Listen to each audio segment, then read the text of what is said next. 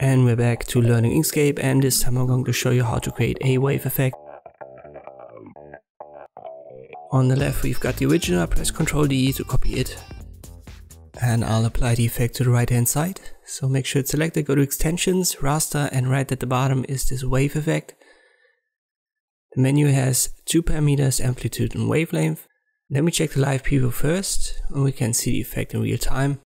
So at first the amplitude, it affects kind of like the y-axis.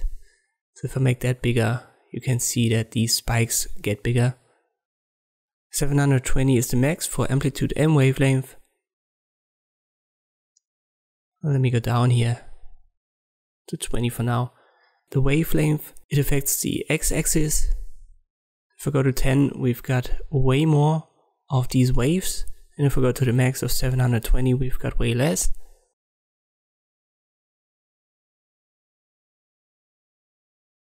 And for this typical wave effect, we want a bigger wavelength. So let me use the 720. And I go up with the amplitude a little bit. 100 was too much. Let me go down again. I would say 50 was alright, so I'll go back to that. You can add that effect multiple times, so just apply it and then reapply it. But I'm fine with this. But you can see that the frame or the border of the photo has also this wave, and we can get around that by using a rectangle, then selecting both, right click and clip. Now I drag it on top of the old one and I resize that.